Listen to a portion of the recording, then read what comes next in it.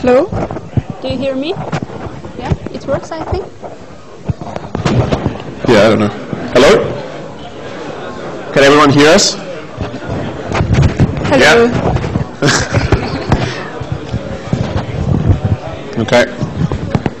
I think we should start. I think we should start if you find your seat.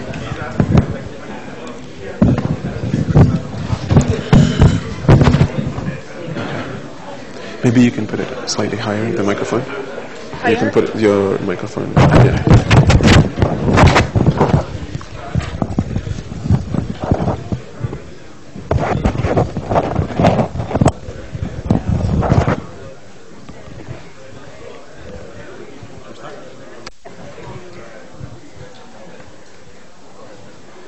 Good afternoon, everyone.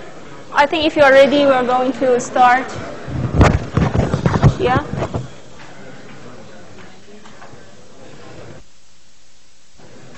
So in this session, we are going to give a tutorial on learning-based Java. It's a kind of learning-based programming language. I'm Parisa, and we will do this with Christos. Our names will be in the syllabus, by the way. It's a test to pronounce them correctly, so we'll be checking you. Okay. No, that's not true. So the structure of the course will be like we introduce some interesting application. I hope that you find it more interesting, and then we point you through the demos to learning-based Java language and the actual environment. So we will see how it goes. So from the previous courses, I guess that you have learned about the general concept of machine learning. So we don't need to point to that. But I believe that you haven't still learned about the algorithms of how these different techniques and algorithms that you can have for learning. But we think you still can do a lot of cool things using the existing tools and looking at the machine learning algorithms as a black box. And we think that even you can earn money using it by just having a couple of sessions of this course, like what people do in DeepMind, Yahoo, Samly, Twitter, WetLab, and so on. And we're going to discuss how you can do machine learning easily without knowing the actual mathematical and all formalization behind it. The application that we're going to discuss is, let's analyze tweets. You see that we have a lot of data, Twitter posts that people make every second. For example, here, heard someone sing a Christmas song in the pub on Friday, give us a break. So this posted from Illinois. And then maybe we want to see if this is really a happy tweet or not. And we look at the other post. For example, my mom just dragged me to Walgreens and forced me to get a flu shot. And then she told me it was just like mother-daughter tattoos. So this is probably not a happy tweet made from Illinois. And the next one is, just want to leave this past in the past and move on. So this made in Edinburgh and seems to be an unhappy tweet. So let's think about it as a learning problem. We want to look at these tweets and have a model to say if these are happy tweets or not unhappy tweets.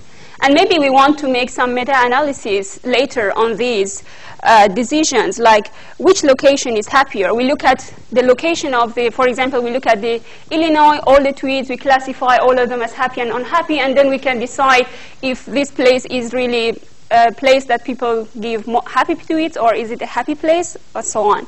So this is like maybe some basic analysis. You can do more serious analysis about different things like politics, what candidates in the election people are happy about, and say more positive things about it. So this is actually the application, but I'm going to review what kind of steps we want to do to make a machine learning model to do such task. So you know that from the course, I think that we are going to learn from experience, learn from examples. So the first step is to create examples.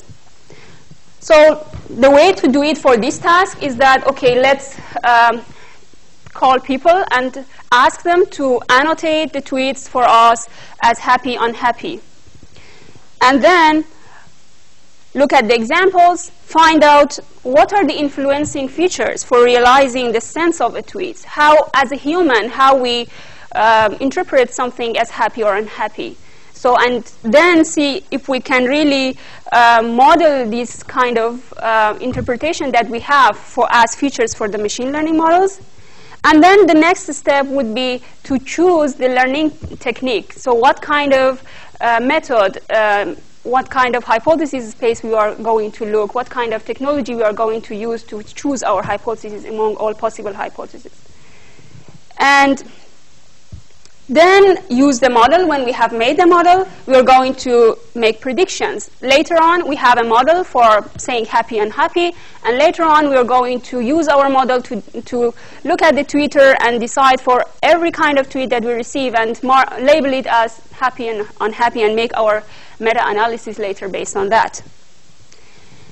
And you should consider this step also that normally when we train machine learning models, before we are going to use it in the actual real world, normally we test them and to see if they work well or not. That's also one step that normally it's a kind of commonly used procedure. We train a model and then we test it, and then when we see it works on some test data well, then we say, okay, this is okay, and we can rely on the decisions that this model makes in the future. So these were the steps, and then for this task again, let's review what we have here. Luckily for this Twitter analysis, there is already annotated data. So the University of Stanford, they made like a corpus with the different kind of tweets, and people labeled it with positive or negative. Actually, this is also, I should mention that this is called sentiment analysis. This is a kind of well-known natural language processing task called sentiment analysis, that you're going to find a sense of the sentences or a piece of text. So there is a corpus for it, and then we can use that corpus, and then after that we will see how we are going to represent our sentences, the tweets, to be appropriate for machine learning models. And for example, you can say the word occurrences in these tweets can be indicative of the sense. For example, if I see a word like cry, sad, horrible, it means this is a negative tweet. Or if I see, for example, nice, pleasant, and so on, maybe the sense is positive. It doesn't work always like this. It's not as easy as like just looking at the lexical information. But this is an entry point, a starting point to the kind of simpler features that we can think of. And then the next step, so what kind of techniques? These are the list of techniques that we will see that we have them actually in this learning-based Java tool. Later, it will be introduced to you. You see that we have a list of techniques that you can simply just call and see how it works on this data to train a model for sentiment analysis, like SVMs, knife-based decision trees, sparse perceptron, and so on. And then the other thing that you should do for making predictions is that, okay, now the problem that I need to solve here also is that I cannot directly use the tweets and classify them. I still need to have the same representation of the training data for the coming tweets to be able to decide if those are positive and negative. And then for the testing, of course, there are some commonly used evaluation metrics that I think you will learn about this. But here also, we are going to introduce this tool and say, okay, these are some standard metrics that you can just simply call them and use them to evaluate your model. So these are like 4 or 5 steps that you need to do for doing such a task. And then now we are going to say how learning-based Java will help you to do this just in half a day maybe, or even less. So we have the Twitter posts. We have learning-based Java. Java is a language that helps you to do learning and test in very few lines of code, and then you train the F. When you have the F, you train the model. Then later you have new posts, and then you use the same code to generate the feature representation of your unlabeled data, and then make decisions based on them. For example, this tweet, we haven't seen it in our data, but now it's a new tweet, and then we want to see if this is positive or not. So it hasn't been a week since school started, and I have already cried. So this should be a negative sentiment. So now I'm going to just briefly overview what kind of components learning-based Java will provide. It's a kind of modeling language. And it gives us the high-level primitives to program for learning models. So what does it mean? We can, what it supports actually. So we can program using learning models. We can have high-level specification of features and constraints between classifiers, and inference with constraints. So actually, the first-class objects in LBJava are learners. Like when you have like a function, when you do like general-purpose programming, you define a variable. It is x of type integer. Now you have your x of type learner, and you simply can say now x learn and use this data. And it is as high level as the way that I describe it. So this is really great. You don't need to know how this learner is implemented, how it gets the feature, how to translate the features to the appropriate representation. You can just connect it to the data. And is there a question? Yes. Sure. What do you mean by learner? Learner. So it's an object for me, or it can be looked at like a function. A function that can train from the data, and then I use it as a black box. It's a F function is my learner. It observes some data, and then I give it this tweet, and I say, give me an output, and it says positive. So it's really a function, receives an input, and gives me an output.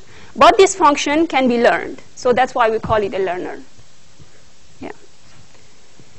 And then we have the learning, as I mentioned, as the main component of this language, and classifiers and functions defined in terms of the data. And actually, you will see, we will go through the demo and the actual example. You will see that when you declare or you specify your model, the type of the feature at a high level, and then when you compile, actually, you have your function already trained, and you can just use it. So this is the overview of the language, and the advantages is that it abstracts away the feature representation, the learning algorithms, the way that we do inference. So the inference is some complex, more complex thing that we cover it in the next session. I don't describe what we mean by inference here. And then it allows you to write learning-based programs. Now I have these learners or functions that are trained, and I can use them. And what does it mean to write a learning-based program? It means the type of analysis that I mentioned. I have a learner that says a tweet is positive and negative. Then I can do additional analysis on this. If this tweet is positive, then this happens. I can just program, and based on what the learning functions tell me or give me the output, I can write for loops, decisions, and whatever. So I can write really a program and use this learner as the building blocks or basic primitives. And then, yeah, it's the same idea that you can reason about the application at hand. So, okay, you are going to take the course of machine learning. You are interested to learn the algorithms and all the mathematical stuff behind it. But actually, these tools help you to, if you are not expert in what kind of, what these algorithms actually do, you can still look at them as black boxes, develop your application, and then reason based on what you get, and really work on your application, not really working on the implementation of the algorithms and codes. So now as an example, so that was the Twitter thing.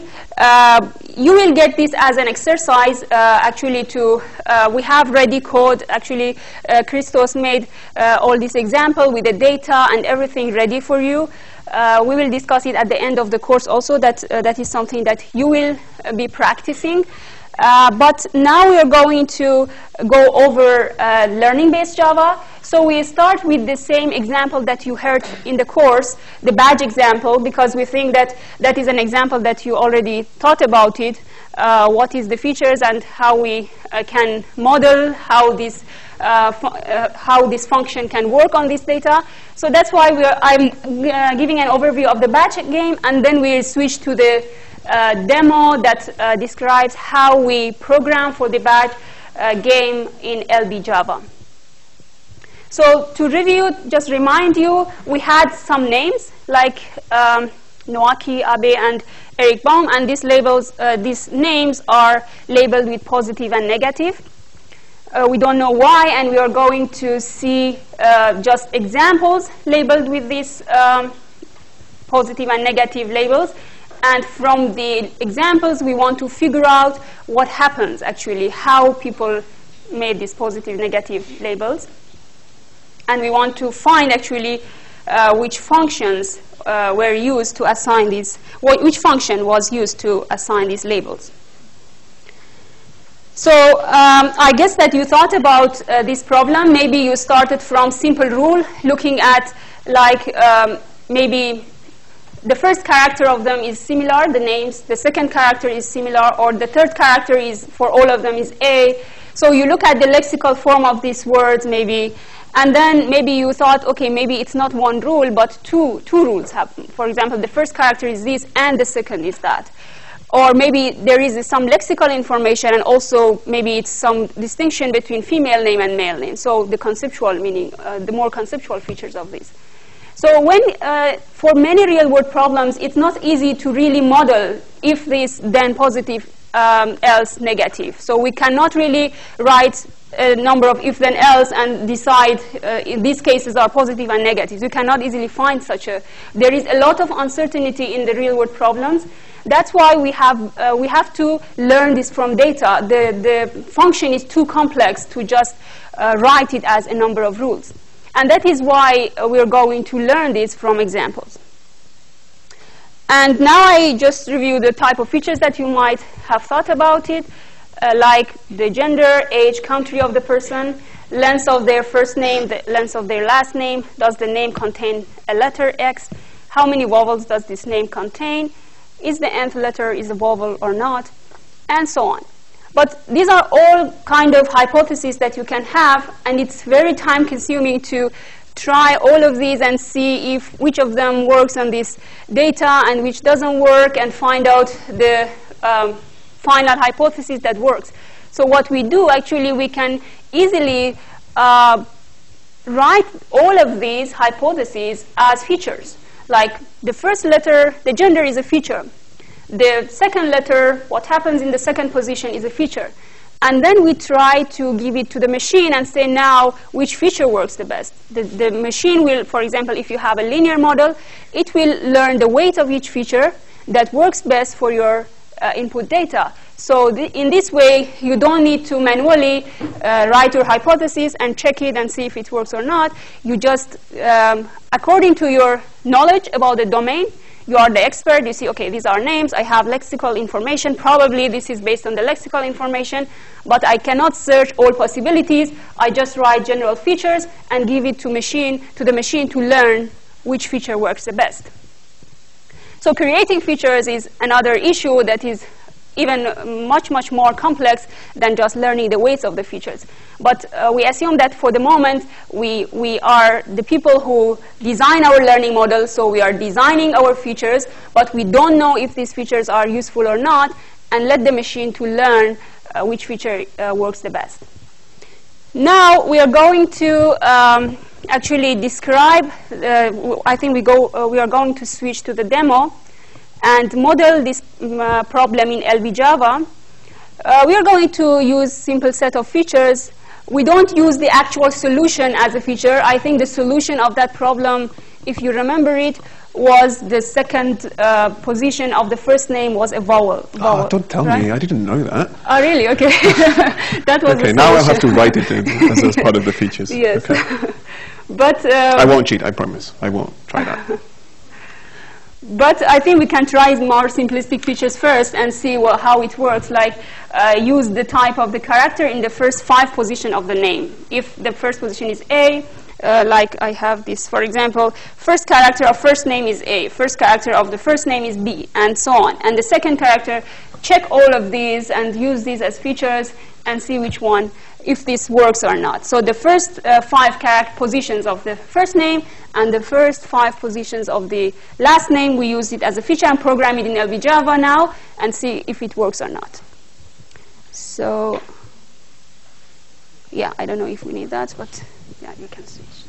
Okay. Yeah, so, okay, I'm going to assume you have you've seen the course website, and there was a zip file there saying LBJava examples, and that you've all downloaded it and all already played with it. And if you haven't, it's fine. I'm going to show you exactly how to do it now. But I'm going to first pretend that I don't know the solution. I don't really know the problem that well. I might have some intuitions, as Parisa was saying, about the domain.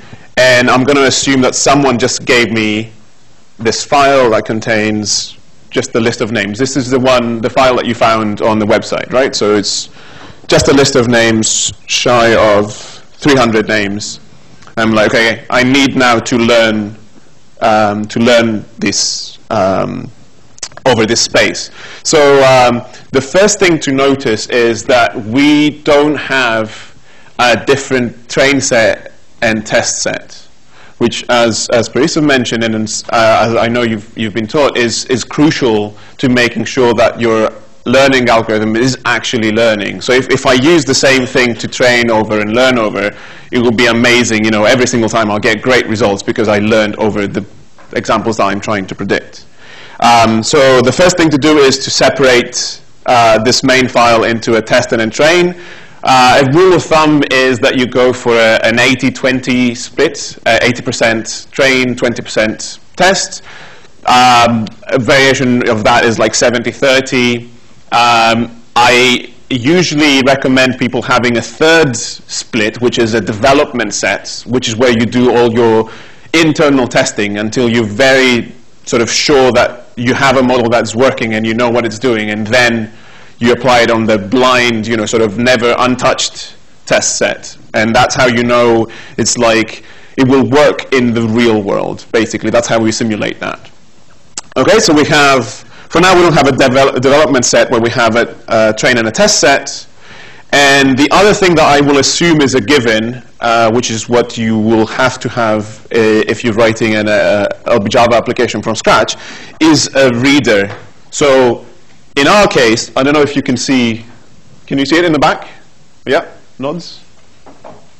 Yeah, good, okay. It's the simplest reader you can think of. It's literally just parsing a file, reading it line by line, storing it in a list. Sorry? Which file? The zip? Oh, well, assistant. What happened there?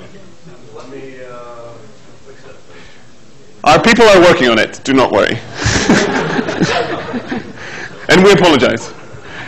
In the meantime, you can imagine what the file will contain, and it's these things. So, yeah, bit of patience, and it should be up, Adam, pretty soon. Just give me like 1 minute.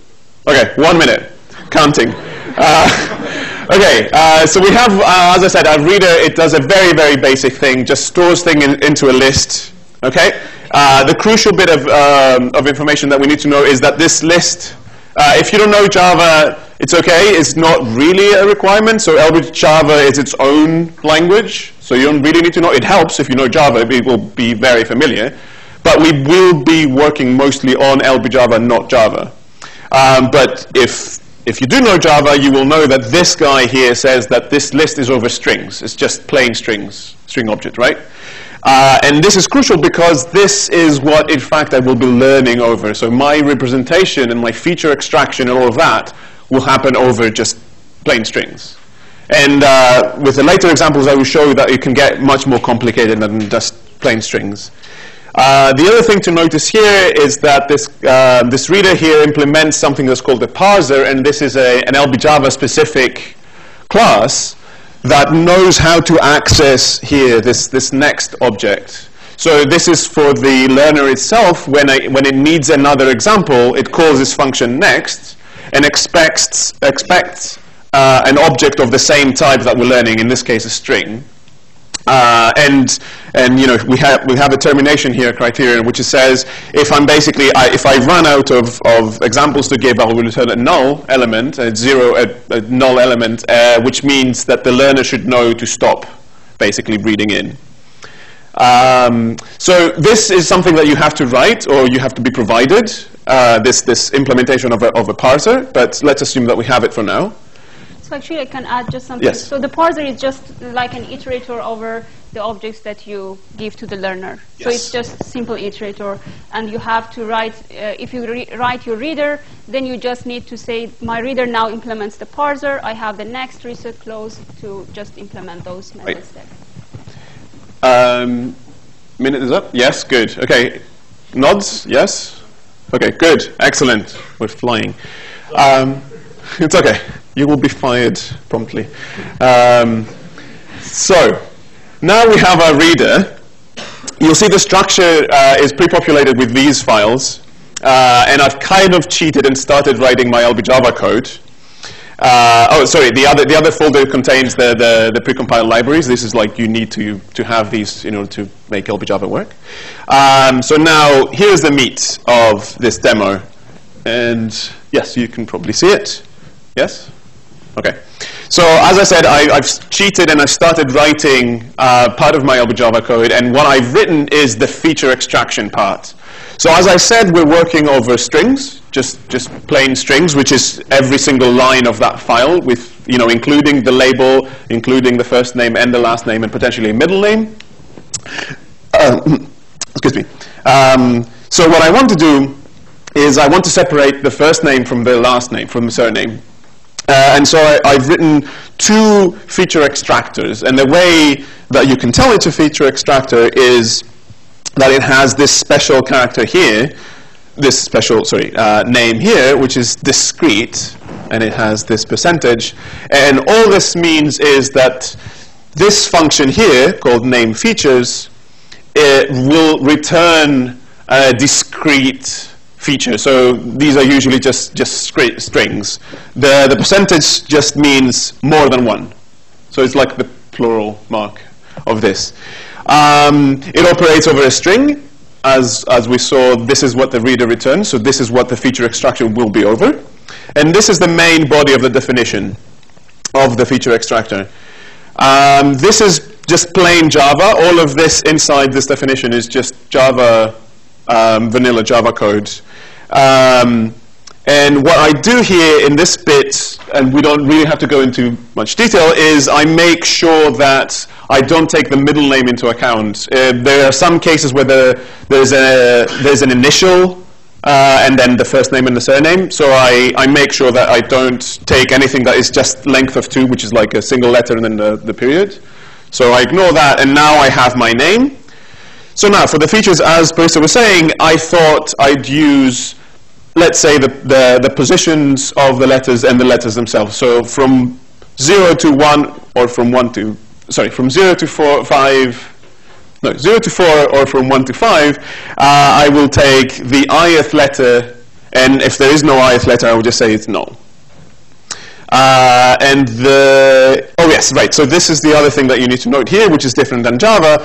This sense word here, keyword, is just like a return, if you know Java. So the only difference is that we use, if we have more than one features generated from a function, we don't use return. We don't want the function to stop. So we use sense to like pool these results together and collect them and send them off to the classifier. Okay, very simple. I do the same for the surname, only this time I make sure that I get the second or potentially third split of my data. Remember there is the first of those splits, the white space, is the label itself. So this is where I left off, and this is what I'm actually going to do now. So what I want to say is, what do I need to learn? I need to learn a label for these examples, and the label can be plus or minus, right? It's a binary decision. So this is the way you define the label that you need to learn in a classifier. So you go, it's another discrete, so it's a simple return string, but this time we know it's a binary operation, so we can tell it that this discrete is over either a plus or a minus. We can just call it label. It's the same thing. It still operates over strings. And the function definition now is very simple to this guy, which is very similar, sorry, to this guy, which is defining this. We split the single string, and then we just return the first field, which is the label.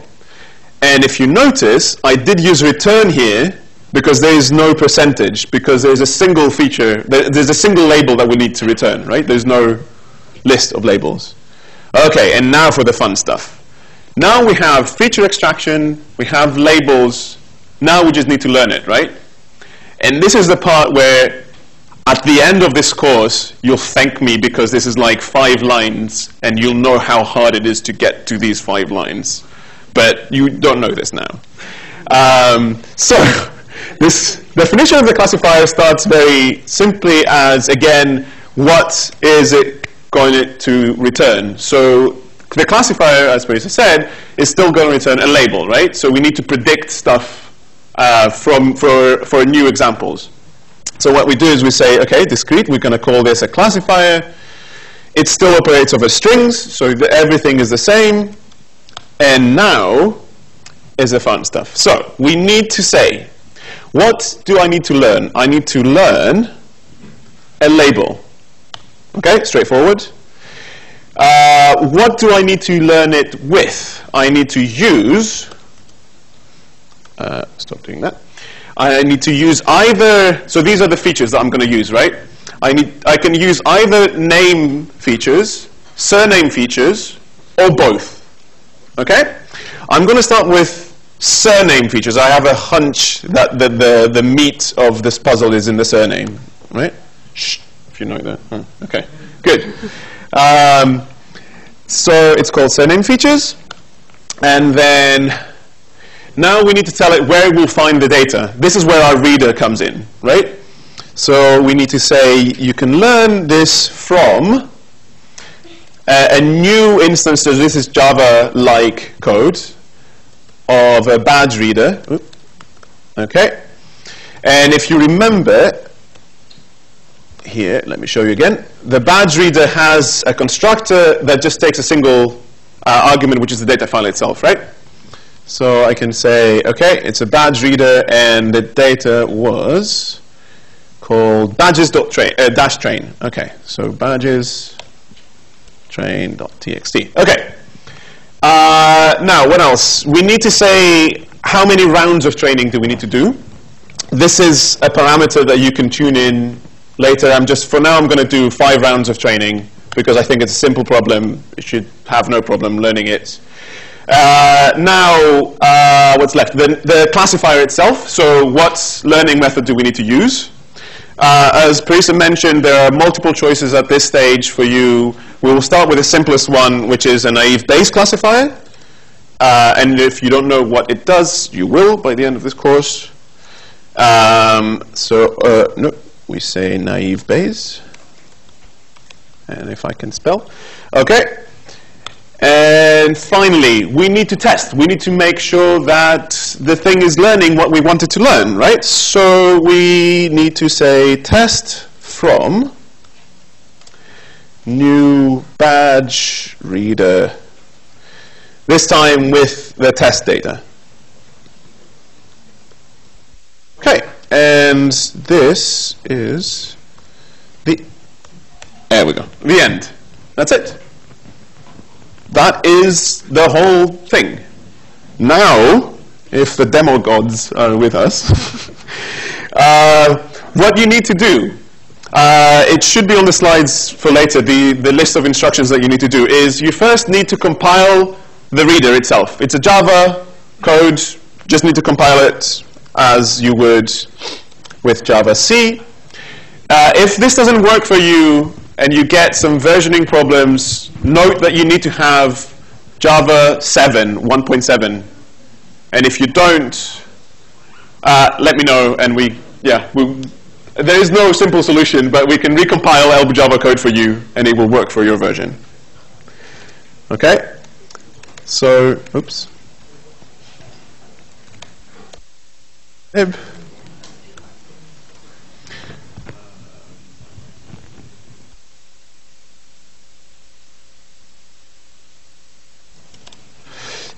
This is just telling it put all the binary files inside the bin folder. Oops.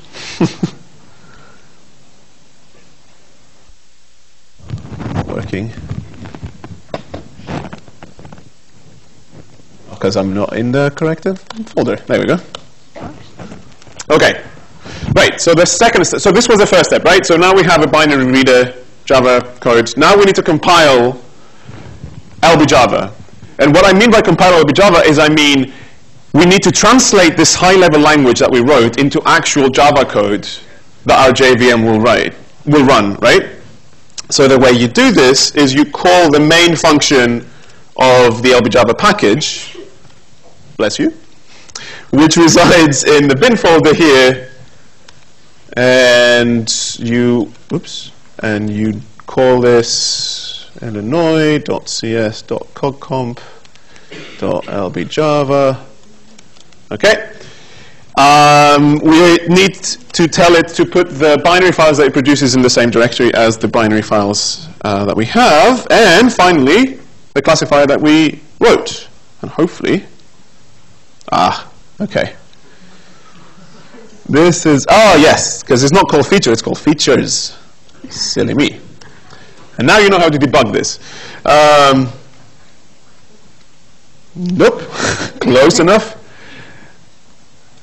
And this is called field, it's not called field. Okay.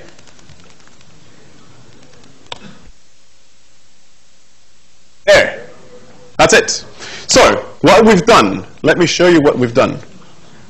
What we've done is we've created these extra files here. We've created a thing called a classifier, a thing called label, a thing called name features and surname features. All of these we've created from scratch, from LBJava, all of this code, right? So all of this code you should have written yourselves, but you don't have to. And this is why LBJava is awesome. And specifically, this code that you don't want to write. There we go. All of that resulted in getting an accuracy of 64%, which is not good, is it?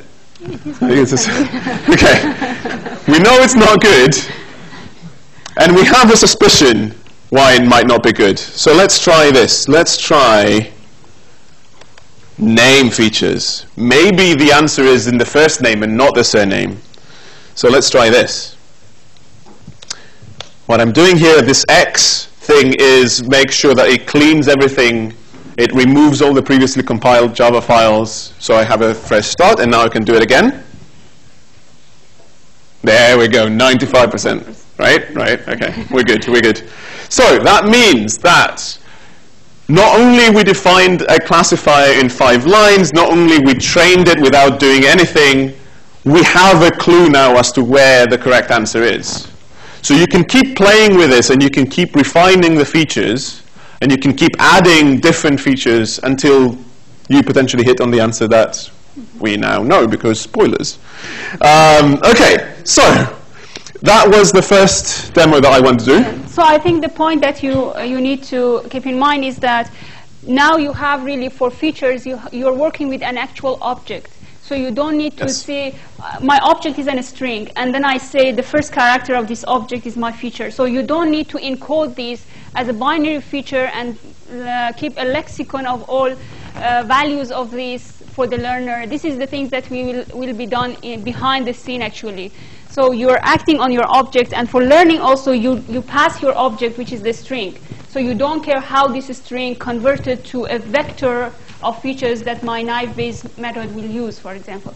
So that is actually the level of abstraction that you get here. Everything is in terms of objects, in terms of like high-level objects in Java language. Yeah. Okay, and a final thing before we switch to the second demo is that this here, this classifier object, is a completely normal Java object that I can now use in a normal Java program. And in fact, you will see in the Twitter exercise that you will get, this is exactly how you do it. So you learn this classifier, and it itself has stored all the feature weights and the values that it learned. So it now is ready to classify new things for you on demand. So you literally just say, I want a new classifier, and then classifier dot, classify, and it will give you a value, and that's it. It's as simple as that to use afterwards, right? Okay, so now we can move to the second example. So this is again the list of, oops, the list of commands that I have. So you have it on the slide. So okay, now I just introduced a couple of other examples here that you see how we, depending on the problem that we're going to solve, how we switch between different kind of feature spaces and the type of the learning algorithms that we might be able to use. For example, the spam classifier, also some tasks that most of you will know. We have a bunch of emails every day. Many of them are spam, and we want to have like a model that tells us, giving the content of the email, tells us if this is a spam or not. So here also we have the problem of what are the features, what kind of classifier we're going to use, and then making those classifiers and use them. So spam, no spam. So actually, the first thing that when we want to design a learning model for this, we should think of is that how a spam looks like. What are the features that, as a human, I look at it and see, oh, this should be a spam. So probably, again, the first thing is to look at the lexical information. You see it here in this, we don't have a pointer, right? In that picture there, you see most of the spams have like discount. This shows, actually, this picture shows like the frequency of the terms in some email that can be in a spam. So this is like the discount, like what is the other? Free order or offer, like cash, rates, like check, these kind of things, or winner sometimes. These kind of words, if you look at your spam folder, you see that these kind of words happen often in your spam folder. So maybe the just lexical, looking at the surface of the email and looking at the words that are occurring in there could be a good feature to realize what is spam and what is not. And then we're going to, again, write our features based on these words that occur in the documents in LBJava. So that is the next example. And then again, we can switch to the code. So since we want to look at just word features, we need to have a way of representing the words in a document, right? So instead of this time, I mean, I can show you what my training data looks like. Again, I'm thinking of this as an application engineer, and I have a data set that I will inspect and say, oh, I have, maybe here is an example of a spam email. Yeah, I don't even want to read it because my computer would read it for me. It's fine. So I have my data, and it just looks like a single document with a single file. And what I do want to do is replicate that structure for my learner, right? So instead of having my LBJava code operate over strings, this time I wanted to operate over documents. So document, I will have to write myself in Java because it's this structure. And for now, it's as simple as, here's the list of words that it contains. Here's the label that it has, so I can access it immediately. And it has, an ID, that I can access. So now my reader, oops, my reader, instead of giving me a list of strings, it will give me, with this next function, it will give me a list of documents, right? So one thing that I didn't mention before is, in the previous example on the badges, I loaded everything in memory, right? So I had this list of strings that I defined in the beginning, and I read the file in, I loaded the list in memory, and then I kept popping things from the list, accessing things from a list. That doesn't have to be the case. This next function can go in, find the file, read it at the spot, return the document that represents the file, and move on to the next file. So this is completely up to you. It's up to developing something that works for the application and works for the domain. So now that we know, and here's how,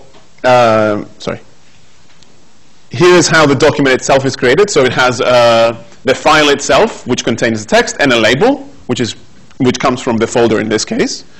So everything is the same as far as the classifier is concerned. So if we see, so this is a pre-made example. As far as the classifier is concerned, it has a document reader, which is again a type of parser. It takes in training data, it takes in test data, and it's returning, in this case, documents. Right? So the classifier is over documents, the feature extraction is over documents, and the label is over documents. Right? So this is the thing to notice in these examples. So now my features, so as we saw, it might just be the case that words themselves are enough, because there are some words that have so, that are so frequent in spam emails that only knowing those words might be enough. But keep in mind that this is a learning program. It's not a set of if I see this word, success or reward or award or something, then it's immediately a spam. All of this is sort of a soft way of saying the same thing. It's like, maybe it is. And the more of those words you see, the more likely it is that it is a spam, right? So the words that we get from the document, it was a list of words, right? So the way we create the features, again, we have multiple, this percentage thing, multiple discrete features, and this is called a bag of words. It's literally just throw all the words in a bag, no order necessary. We don't need to know if they're in the same sentence or not. Just throw them in. And this snippet literally just does that. It says there's a new sense, there's a new feature for every single word there is in a document. We have here what we call a bigram feature, which is two consecutive words strung together as a single feature. We want to capture something higher order than just simple words. Maybe the fact that it is, what was it? You won. That this bigram, these two strings together, is actually informative rather than you and won, because those words might appear in a normal, non-spam email. Okay. Our classifier, again, is a discrete. It returns only a single label. Again, it's a binary classification. It's either spam or ham, which is the non-spam. It's called a spam label. And for our classifier definition, the only thing that you'll notice is changing, other than the number of rounds that I'm training, is now with you using a different learner. So the list of learners you will see in the manual that we have a link to in the slides later. There is a list of potential learners that you can use. A sparse average perceptron is one of them. And we've added this extra line here that says, report us every 2,000 examples that you have processed 2,000 examples. Yes? What is meant by the number of rounds? It is how many rounds of training I will do with the same data set. So I don't know if you've touched this in the class already, but each learning method will have to do more than one pass of the entire data set to strengthen basically the hypothesis that it makes. So one round, like one pass over the data, might not be enough to learn the weights for the features that you need. And this is why we need to define multiple rounds. All of that will be clearer once you know some more details about the algorithms. But yes, so just keep in mind that this is the number of passes that we need to do of the data. And the more you do, the better you will fit the training data, which is a cautionary, we need to sort of caution this, because if you fit the training data too well, you might not be able to predict the test data as well. So you need to keep a balance of, I don't need to learn the training data super well because they might be different from the test data, but you assume that they come from the same population, so therefore you need to know both.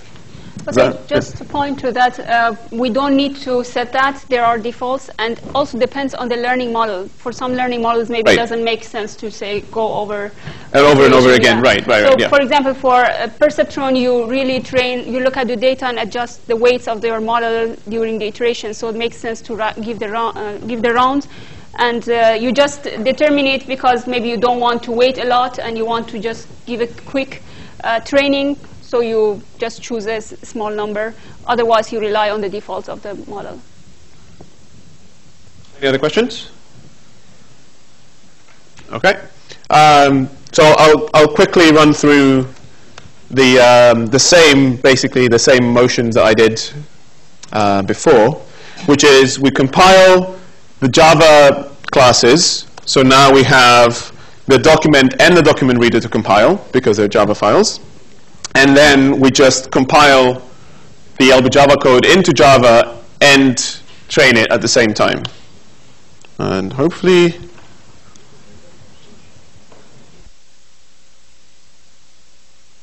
okay, good. So as you see, it reports every 2,000 examples, and we'll go over many rounds. We said 50? 50, yeah. There you go. 94%. 94.7. Well, let's say 95. We're good. Yeah. Okay, so again, as I said, this created this object here called spam classifier, which you can call from a Java program, and you can say, here's a new, I'm building an email client in Java or in Android or something. I want to be able to classify spam and put it in a spam folder. You literally just call this classifier, you give it a single document, and it will give you a single label. Right? It's as simple as that. Okay? Now for the third example. Yeah. So the last demo is just to switch to another domain, which is totally different, like the computational biology. There also, you see, for example, we have the patient data, and then we want to, for example, we have data about the patients with cancer, specific types of cancer, and then we want to try different drugs on them and see if they respond to a specific drug or not. So the data is about, as you see here, the data is in Excel sheets. Like you have an Excel sheet about patient clinical and personal information, like the age, race, and so on. And you have another Excel sheet, which is the experimental the experiments that come from lab tests. Like, for example, for 100 or 2,000 or 20,000 genes, they make some experiments on each patient, and then for each gene they have a real value, which says, okay, what is the expression of this gene, for example, for this patient. And then this is our input. So we have the patient data and the gene experiments for each patient. And then we want to predict if a specific patient will respond to drug X or not, or patient X will respond to drug Y or not. So the drug response actually is a real valued variable, as it is measured now with biologists. But in this example, we don't want to switch to a regression setting. So we want to keep our setting as kind of classification setting. That's why we can just put a threshold and turn the drug response real values to 0 and 1. If they are above a threshold, we say, okay, the drug response is positive, and the patient responds to this drug. And if it is below a threshold, we say these are negative. The patient didn't respond to this drug. So we have, like, again, a binary decision setting, and then we can have a simple example, just that we can write it again in LBJava with a couple of lines of code. So maybe you could show the code of that. Thanks. this is, in fact, one of my favorite examples because this is a domain I didn't know. I only do language. And this shows how cool this LBJava stuff is because all I needed to know is that there is a way to get a feature representation from a file with a reader. That's all I needed to know. I don't know what drug response means. I don't know, what gene expressions are. Or, in fact, I didn't know what they looked like until I saw the data. In fact, I don't even... So if you see the data, so we have the gene expressions, we have the drug responses, and we have the patient lists. So I can show you what the patients lists look like. So we have, some IDs, right? Identifiers. We have their age. We have whether they're female or male, and their ethnicity. So this is easy for me to understand. But then I don't even want to show you the expressions because this is what it looks like. When I tried to open it, I crashed my... Yeah. So she didn't warn me about this. I was like, okay, I can do this. So here's what it looks like.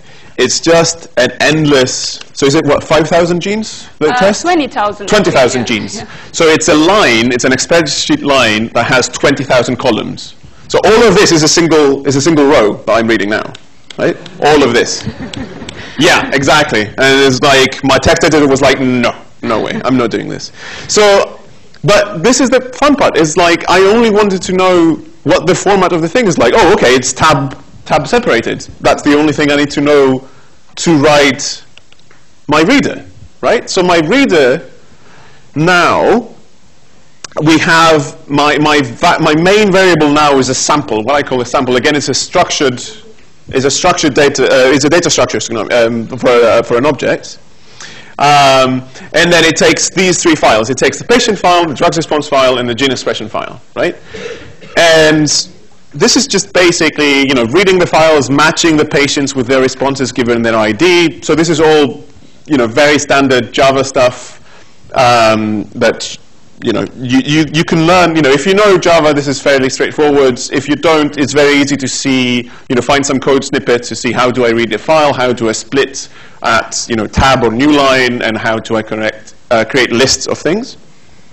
So for the gene expression file, that huge file, all I knew was that one line corresponded to one patient, and that patient had an ID, and I just need to link those two there. So now I have a list of double values, of real values, for my gene expression. I have a list of double values of my drug responses, so one value for each drug. And all of this is represented in my object. So my sample object looks something like this. Let me go here. So it's as simple as it can get, right? So I have all of the patient information, and I have my drug responses and my gene expressions, right? So now that I know what my data reader will return and what my actual data structure is, I can go to my classifier and say, okay, I know we operate over samples, right? Sample is my data structure. My features are a single discrete value for gender, discrete meaning, string, a single discrete value for ethnicity, a discrete for age. This I could have turned into a real value because age is a number. It doesn't really matter for our purposes. And here is a real valued list, since we have this percentage, list of numbers, right? And this is the gene expression. And what it says is, for each sample, go to the gene expression and just concatenate all of the things in a single list. As Parisa said, this can be a regression learner, so you can return and you can learn a real value, so you can regress to a real value. But for our purposes, I just thought it's easier to turn this into a binary classification problem. Does the patient respond to the drug, or do they not? So I said I averaged the thresholds, the responses. I sort of plotted them in an Excel spreadsheet, and I averaged the response for the drug. And I say, okay, if it's above the average, I will assume that the patient responds positively. If it's below, negatively. All of this is domain knowledge that you can ask. You probably are the expert, or you're working with an expert, so all of this can be codified by them. And my classifier, again, is very, very simple. I'm using gender, ethnicity, and age as predictors, as features, to predict my values, my response.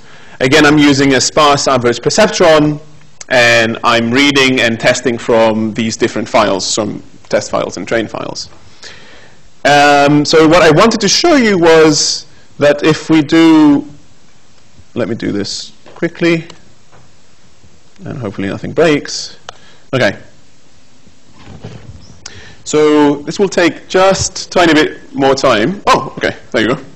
Faster than I expected. So this 60% might actually be slightly misleading, because if you see, we make no true predictions. We always think it's a negative response, right? So, and this is what, I don't know if you have been told about precision and recall, but recall basically means how many of my predictions, of the things that I predicted, how many are correct. And 100%, you know, of the things that are false, I predicted false all the time, so therefore I'm 100% correct of those things. We have 60% false, and they are all predicted. Exactly. So they're 60% false, 40% true in my data set. So those 60% I have to get. But let's see what happens if I add my gene expression. Actually, it was quick because you didn't use gene expression. Oh, right. That's good point. Good point. So let's see. So now remember, this is a 20,000 valued, you know, array of things which I didn't even want to think about. So let's clean this up and try again. Hopefully this will give me some boost.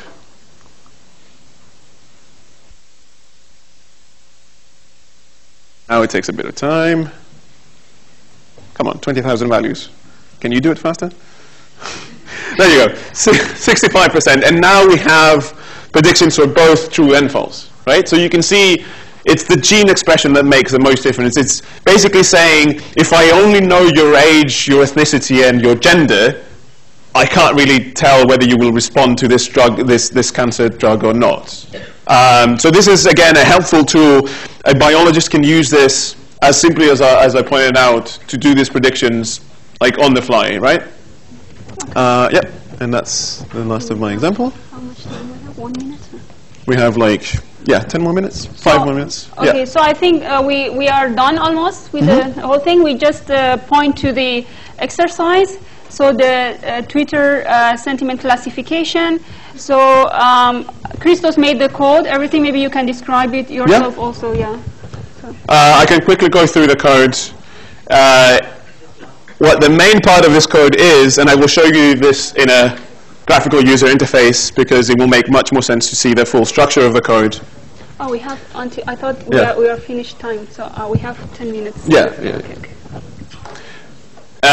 If you have any questions in the meantime for stuff that maybe you can't run or maybe you tried things, no? Okay, so here's the Twitter client that we wrote. It has two distinct components. It has the classifier component and it has the real-time Twitter library getter component. We haven't named this completely.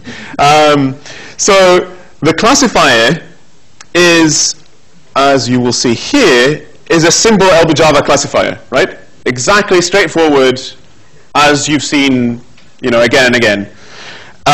Very simple features for now. This is something that you will that you can play with. I'm using the same bigram and unigram sort of word features that we use for the spam classifier, but this you can expand on. My training and test sets are basically just lines of value, whether it's positive or negative, the username, the time that it was gathered, it was produced, and then the tweet text itself, right? So excuse me. So now the object is called tweet instead exactly. of document, but it's actually the piece of text of tweet. Exactly. Yeah. So my reader and my classifier operate over this thing called tweet. The tweet has as I said, just the sentiment label and the text, but you can expand this, you can add the time that was created or the username that generated that tweet. And now for the fun part, which is that we have a way for you to get the live stream from Twitter right now, which is to define classifier client here. So you define this Twitter client, and you can use different filters to classify it. So it's really hard to get access to what is called the fire hose of Twitter, which is like every single tweet on the planet right now. Not only because it will crash your computer because it's like 1 billion tweets a second, but also because it's, you know, we need to pay for that, or we need like special licenses for that. So what we are allowed to have is a filtered version of that stream. And filtering can be done on either search terms or it can be done on location. So we have for you some predefined locations here with their coordinates, and this is how Twitter gives you the data for, so you can check against a bounding box of coordinates. So you can use any of these locations, or you can add your own. You will find this web page here that you will find location bounding boxes. And by using a location, you can say, okay, I want in real time every single tweet that comes from this location, right? And you can define as many locations as you want, or you can define here as many search terms that you want, or you can define both. It doesn't matter. So you can say, I want tweets that mention machine learning, or that mention, I don't know, who's like, you know, Miley Cyrus, I don't know, I'm old. And I want them to be in English and Spanish, right? So you can also define filtered, you can filter for languages, right? You have to know the language codes for this, but you can find them easily enough online. And then what you say is, remember how I told you that the classifier is a ready-made object? It is this. It is as simple as saying, I want an instance of this pre-trained classifier, and then I will push this into my handler, and then every time I get the text of the tweet, I will call this classifier, and I will get a discrete value, this label that it returns. And basically, that is the decision. That is all you need to do to classify sentiment on Twitter. And the codes should be available online. The instructions are online. Right, there is a README file. It tells you how to install the tools that you will need, Java, Maven. You need to register with Twitter to do this. So you need to register as a developer. Sorry, so I think you need a username, like a Twitter account for that? Yes, and also you need to provide your telephone number. Yeah, sorry, we don't have control over Twitter. If we could, we would have made this easier for you. But yeah, unfortunately, you know, the cool stuff comes with a price. So yeah, play around. It's not a mandatory sign. No, this is not, you're not going to be graded on this. This is just for you to have fun and like see how LBJava works in action. We could have made it, but no, we decided not to. So yeah, let us know how it goes. We will be here on Thursday. Ask questions, and yeah, have fun. Maybe the last slide also will show. Yeah, we should put it at the. This one is the next one. I don't know if it's because they're all leaving. Yeah. Cool. Oh yeah. So at 9.